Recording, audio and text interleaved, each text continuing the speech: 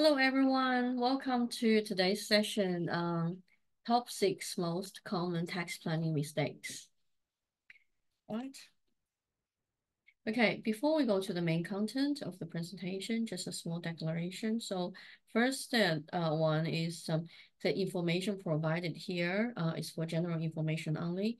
So before you make any decisions, please make sure you contact a professional person to help you.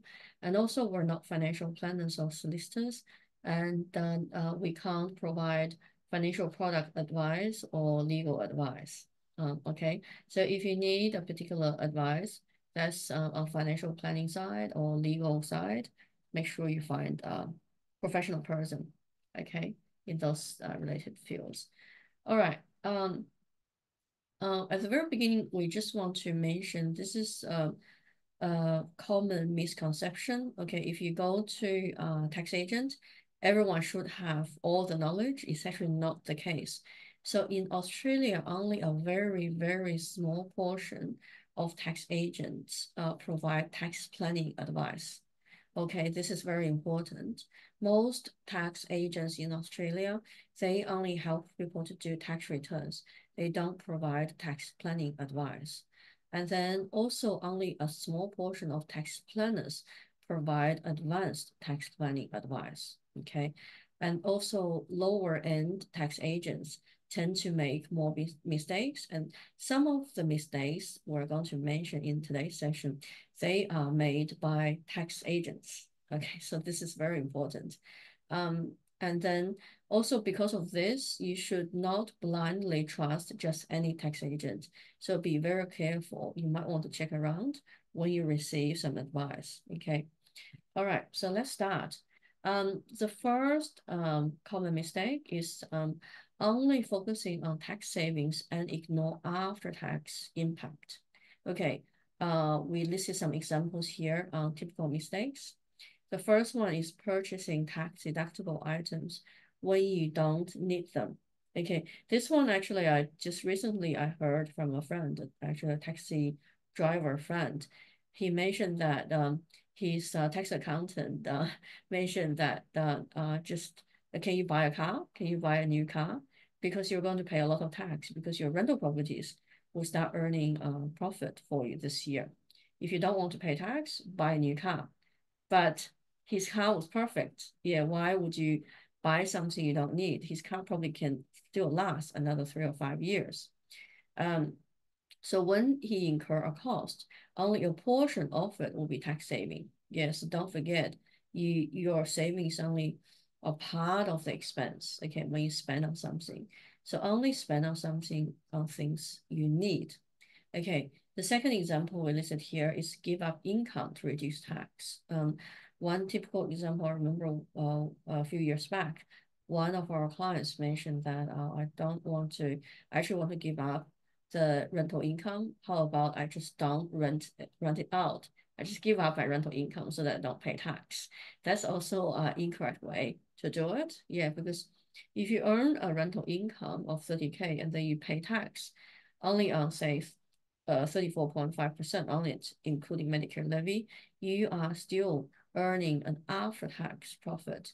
And that's actually really good. Yeah, so tax is okay, but the main thing is you need to focus on after-tax income. If your after-tax income is improving, then that should be the only thing you look at. Yeah, so I would put an important note here.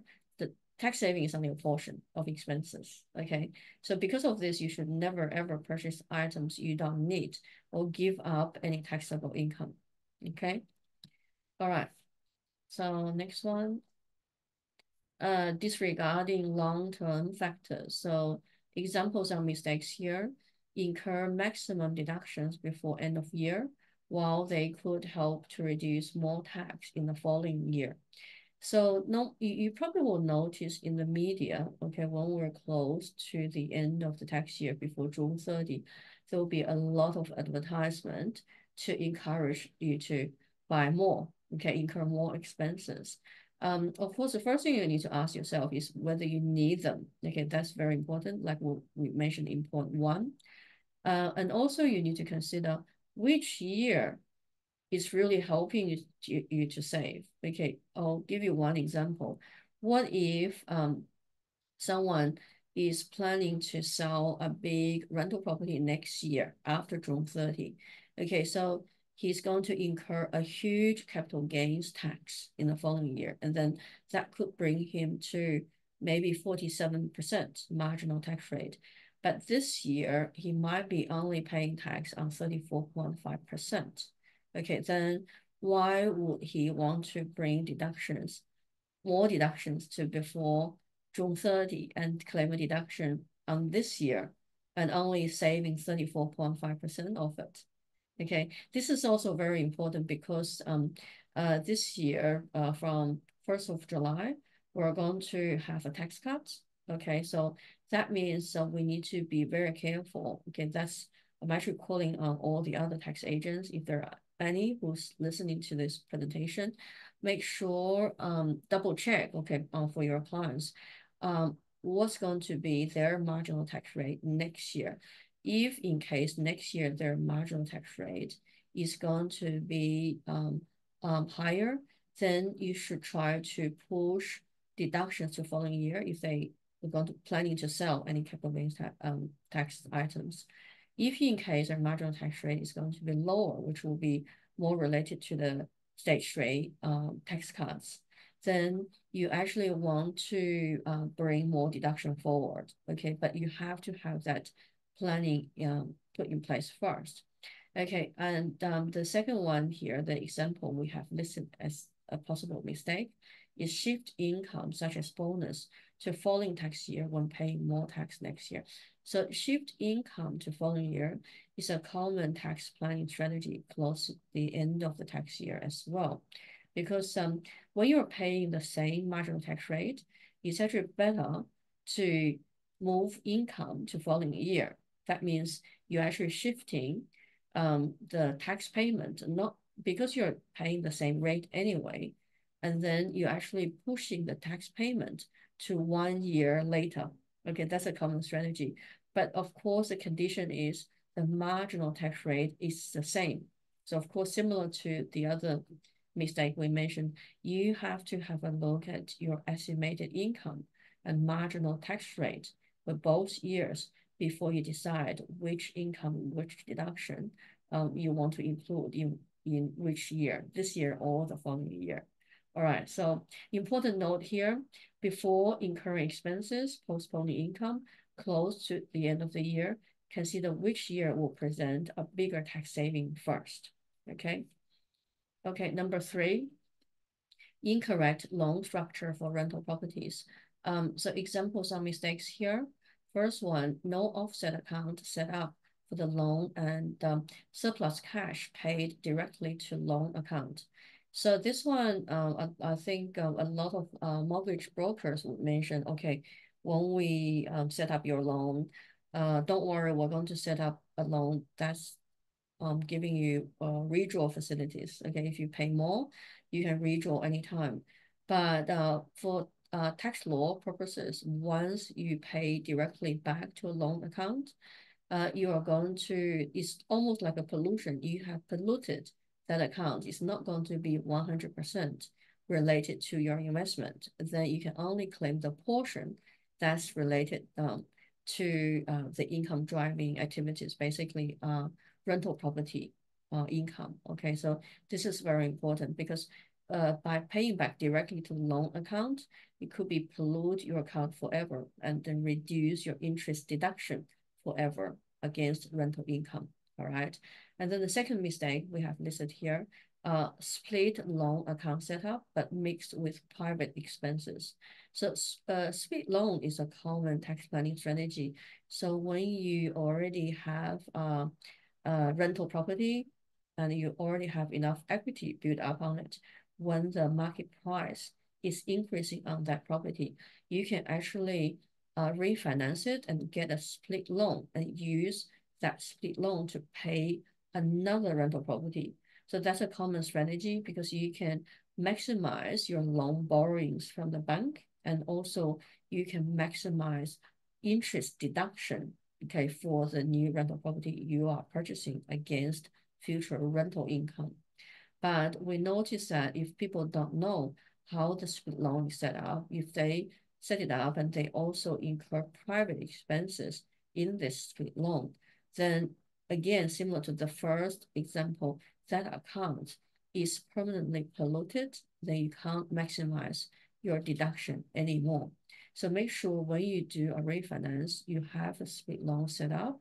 You can only use that account to pay for initial stamp duty legal costs for the second property. You can't use that account for private expenses. So this is very important. So before you set up a loan structure, you might want to involve a very experienced tax planner first and talk to a mortgage broker at the same time so that you can make sure that the loan structure is set up properly for tax purposes. Okay.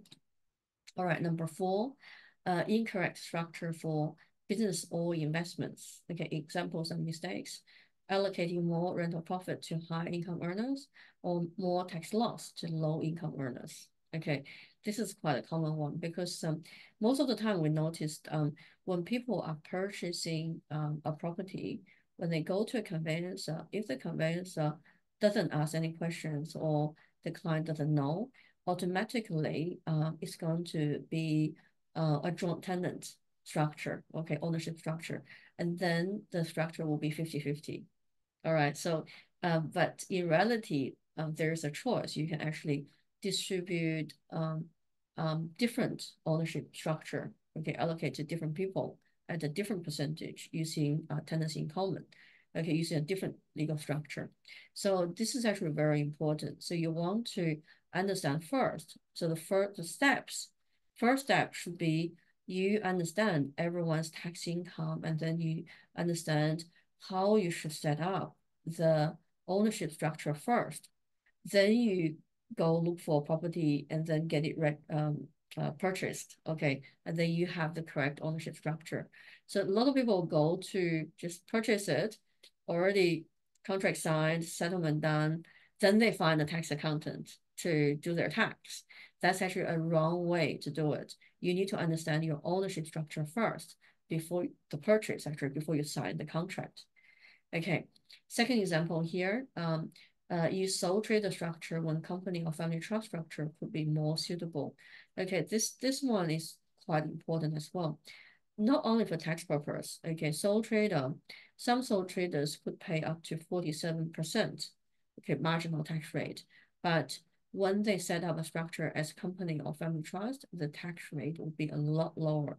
The company structure in Australia at the moment, okay, and actively run business or base rate company is 25%. Okay, if it's not base rate, a really large company or maybe earn only passive income is 30%. So the tax rate for companies actually flat.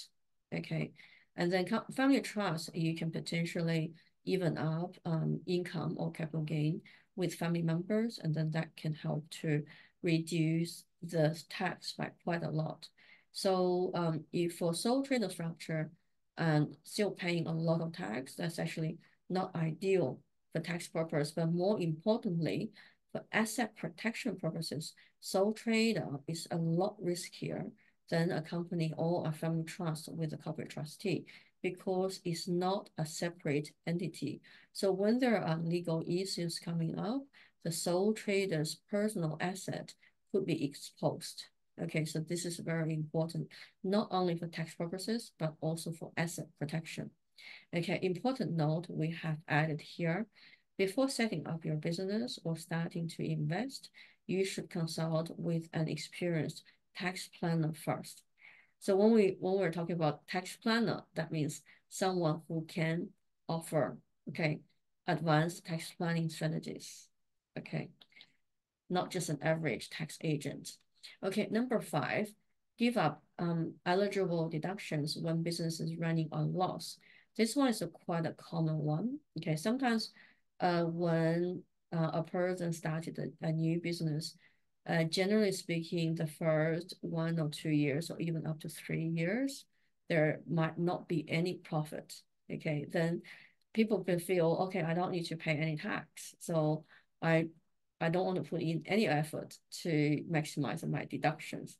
But that's actually the wrong way to do it, okay? Because when you have a tax loss in a year, that can be carried forward to offset future income.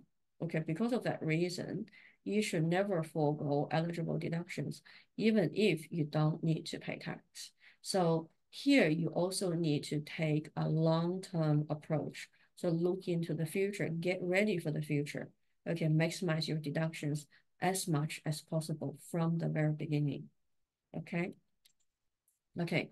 Last one, but not the least, missing eligible deductions.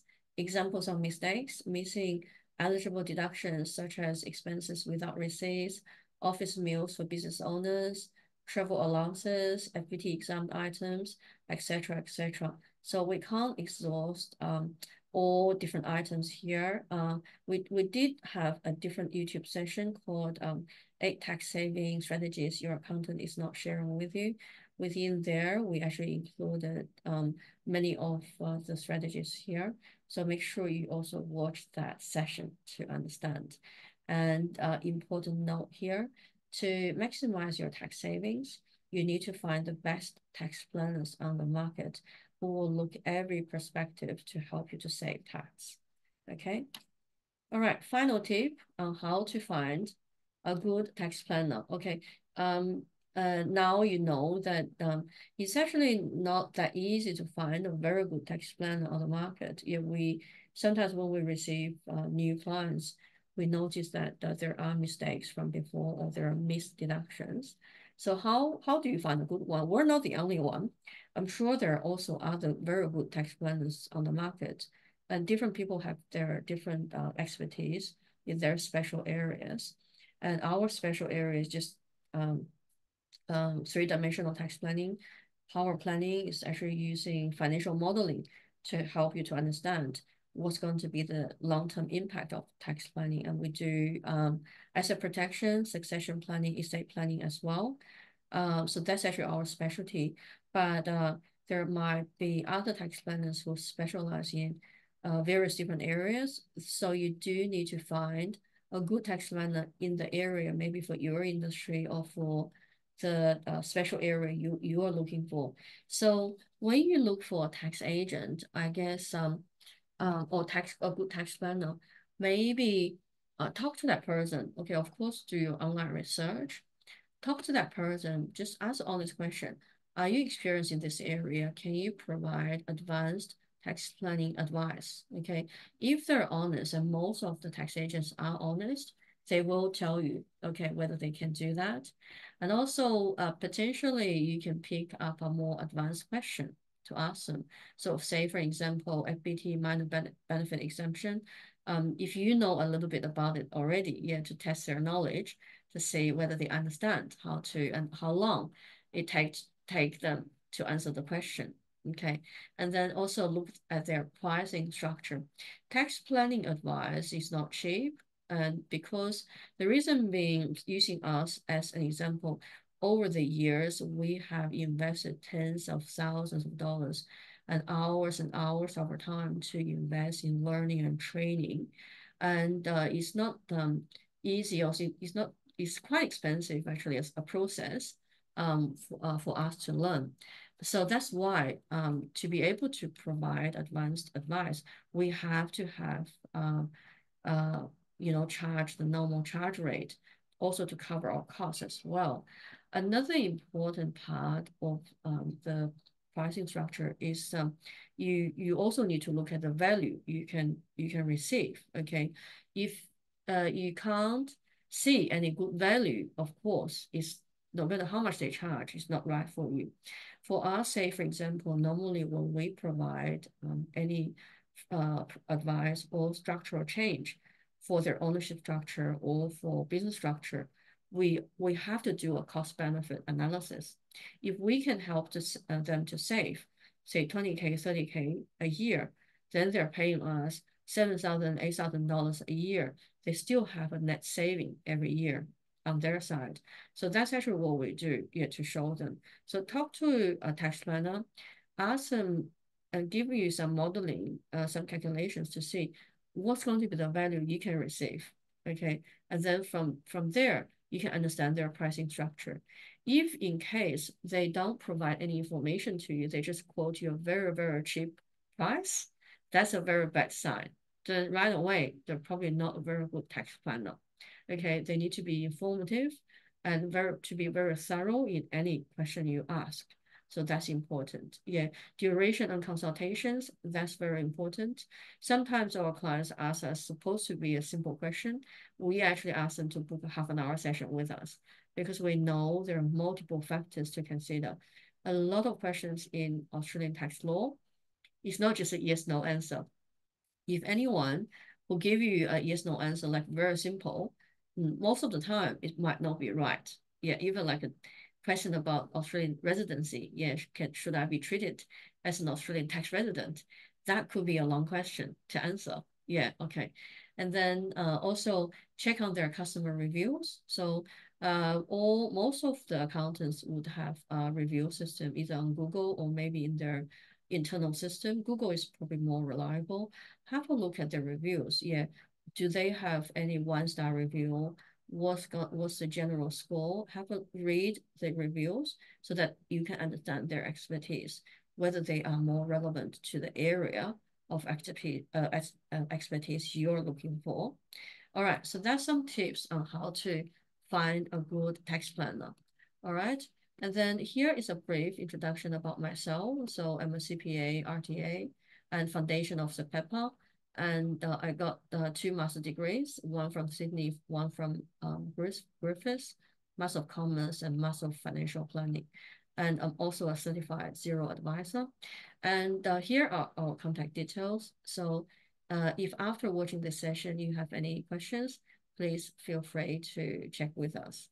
Yeah, all right. And then, so basically, this is something we are proud about. So we're the accountants for people who want to grow their wealth. So if you are one of the people who are serious to grow your wealth, contact us. Then we'll show you some major tips that's going to be shocking you. Yeah, you're going to be really surprised on something you have never heard before. All right, that's today's session. Thank you so much for joining us, and I'm looking forward to our next session with you. Thank you.